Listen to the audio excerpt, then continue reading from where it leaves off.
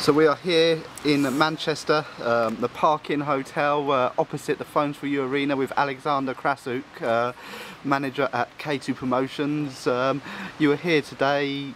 Well, you weren't going to be here, but yeah, you were going to end up being here with Ustinov versus Fury, a late replacement for Dereck Chisora, who Ustinov was training with. Right. What a manic week it's been for you.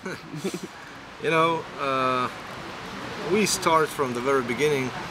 A friend of mine who's a matchmaker, Jason, he called me and asked whether Ustinov can be a sparring partner for Chisora. We made all the paperwork, opened the visa for him and for his trainer, and they moved. And then something went wrong, and in one of the sparrings, as I was informed, Chisora was injured. And he had to pull out of the fight. Again, Jason gave me a call and said that for some reason Chisora had to pull out, and whether Ustinov will be able to be a late replacement to take the fight. I talked to the fighter, but I was pretty sure he is, you know, a confident guy, and he's always in good shape, and he had some sparring. He didn't have much sparring. It went like 15 or 13 rounds on the, but still he was in good shape, and he showed it at the weigh-in yesterday. It was probably the lowest weight in his career. He weighted like 128 kilos. So we discussed the conditions, and we took the fight, and that's why we are here. It's the first part. And the second part happened this night. Yeah, when Tyson had to pull out. Definitely. And I mean, Tyson, we're hearing it's a family issue. His uncle is really ill in hospital, is what the press release said. Is that something you feel is the case? Of course, when somebody from your relatives feel bad, you feel bad. It's natural, it's normal, and our thoughts are with this gentleman who is his uncle. I wish him soonest recovery, good health, and never be in ambulance. From professional side, I see it as follows. It was, I think, Mike Tyson who said, if you are a professional, that means that work should be done till the end. It doesn't matter who you are, a boxer, I don't know, a fireman or whoever. If you are the professional, you must do your job. If a policeman or fireman says, oh, you know, something went wrong in my family, so I will not chase this criminal, or I will not you know, struggle with the fire, it won't do good. That's what I think. Ustinov, he's a very polite guy, but he treats it a bit harder. He said after the weigh-in yesterday, listen, I looked into his eyes, and he did not look confident, not at all. I feel like something might go wrong, and that's what went wrong. I'm not the one to criticize Tyson. He's the boxer, and it's his decision. But I read some comments on British websites, and he's losing a lot taking that kind of decision.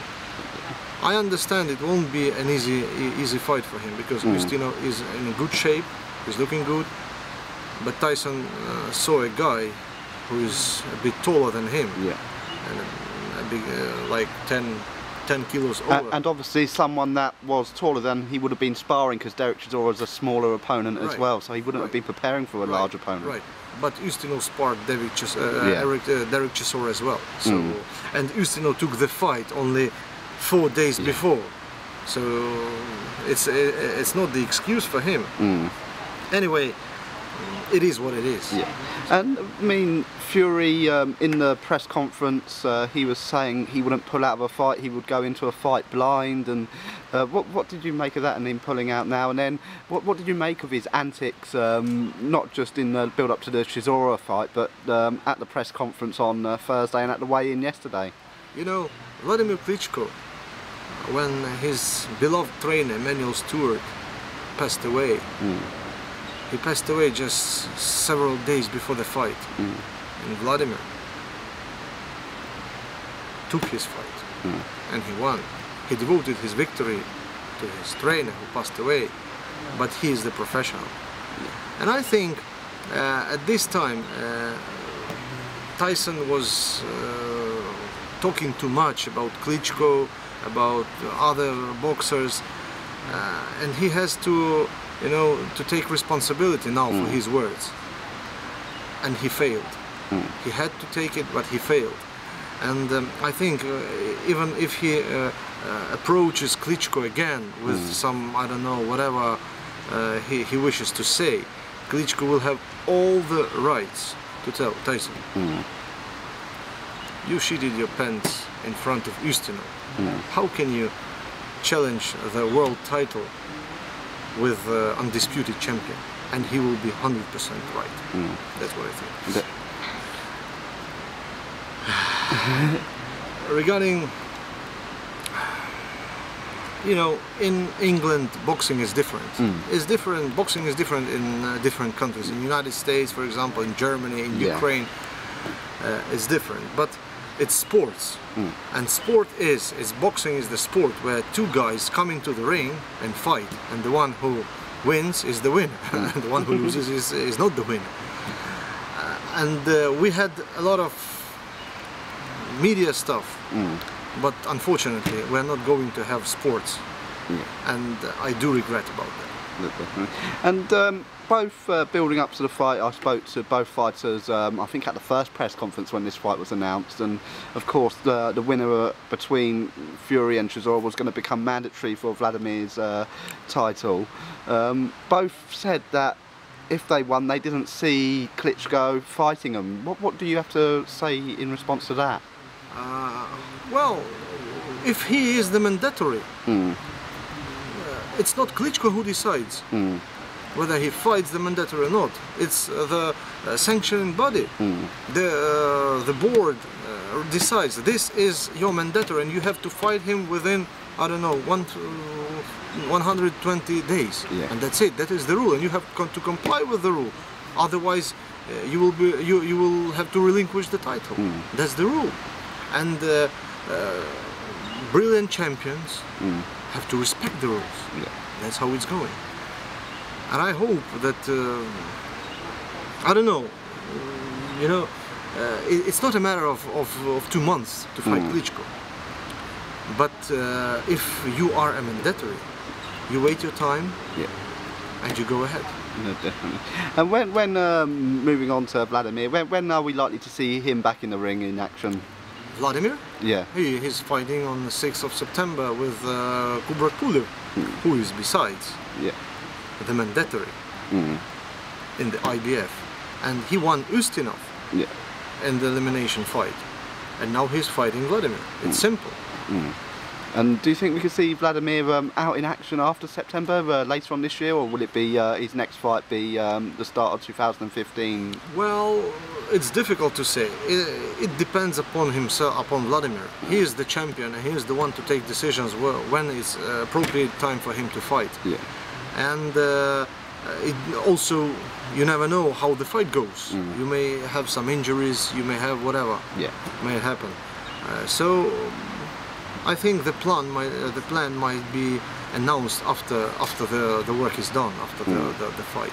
No, definitely. And I mean, in terms of both brothers, Vitali and Wladimir, they've both been involved in politics, and with everything that's going on in Ukraine at the moment, especially with Vitali. Well, what is their situation with the goings on in Ukraine?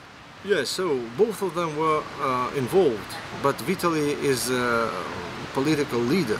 He is the leader of a big party, which is represented in the parliament, He was now elected the mayor of the capital of Ukraine and the local parliament. He got over 50% of seats. Vladimir just helped Vitali in his career. He is not yet involved in politics. Vitali was very successful. He had, you know, he was the leader of before the presidential elections. He was the leader in ratings, and he's still well-known person and well-respected person. But Ukraine now suffers not the best times. You know, this aggression from east, and people are dying, and that's the worst thing that might happen. You know, for any reason, people should not die, and the politics, they should take the right decisions to stop the war and to negotiate and to take the right decisions so people could be happy. That's and Vitali is that kind of politician. He is, you know, he spent a lot of time in Europe as a boxer, as a businessman. He knows how you know, how to conduct the business in the right way, when the word means the word and it's kept. Of course, we have some good things and bad things. Europe has good things and has bad things. Eastern Europe has good things and has bad things.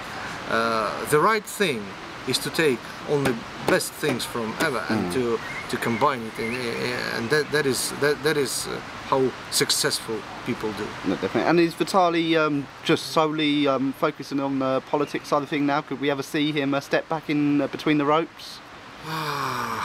Maybe he will step between the ropes on September the 6th, because he's usually in his brother's corner. But he's so busy with trying to make life for Kiev easier and better. He's so busy with that I doubt he will have enough health and you know, and time and whatever to fight. No, definitely. And going on to again Vladimir and some potential opponents, apart from Chisora and Fury, British boxing is, especially the heavyweight scene, we've seen the likes of Anthony Joshua coming up. David Haye is apparently going to come back into the ring. Do you think these are potential opponents for Vladimir in the future? And what have you made of the likes of Anthony Joshua coming up and his progression, and David Haye coming out of retirement again? I can say that Joshua, he is, first of all, he is a successful amateur. I can say we have also on the contract London Olympic champion in cruiserweight, Alexander Ustinov, and he's making considerable progress. Though he had only 4 fights, he is now ready to face the best cruiserweight. I've been watching Joshua coming, and he has a big potential. The only thing all newcomers lack is the experience. So before he comes into the ring with big champions, he has to spend some certain amount of rounds in the ring fighting good opposition, decent opposition, and that will make him strong, mentally strong, physically he's strong. Regarding David Haye, there was a fight between Vladimir and David Haye. Nothing left unsaid. Everything was shown in the fight. So, if spectators, if fans want to watch it, then of course the fight might have chances to happen. If not, then I don't think so. With Chisora, it was, you know, a not pleasant incident when Chisora, when Vladimir had to pull out of the fight the week before the fight because of his kidney troubles, and he had to fight Chisora then. But Vitali made his job a bit later. But still, I respect the style. Dereck is not the one scared of his big, tall guy in front of him. That's what I can say about Dereck. And with Tyson, everybody thought that Tyson could be the third heavyweight from Britain to dispute at least something in the world. But a lot of people might change their mind after this decision. I think so. Definitely. And in terms of your role at K2, could you tell us a little bit about that? Well, we have the K2 in Ukraine, we have K2 in the United States. Yeah. My colleague Tom Loeffler, he runs K2 in the United States. He has Olaf Alabi, he has Golovkin and some other boxers. I run the same K2 in Ukraine. So we have Krussyuk, we have Ustinov, we have Byzangurov, we have other Krussyuk and other good boxers.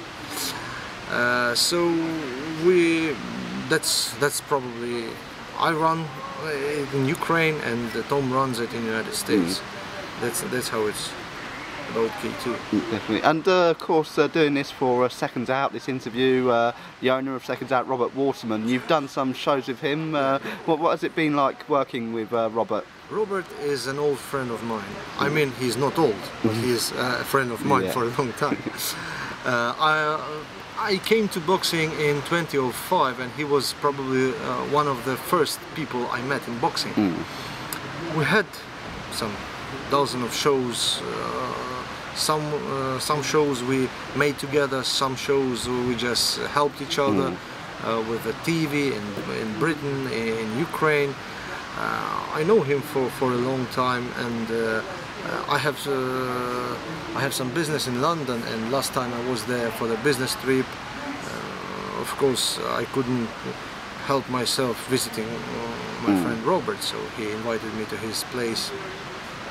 I don't remember the name of the street, but I like the neighborhood. In Totteridge. Yes. Yeah. I really like the neighborhood.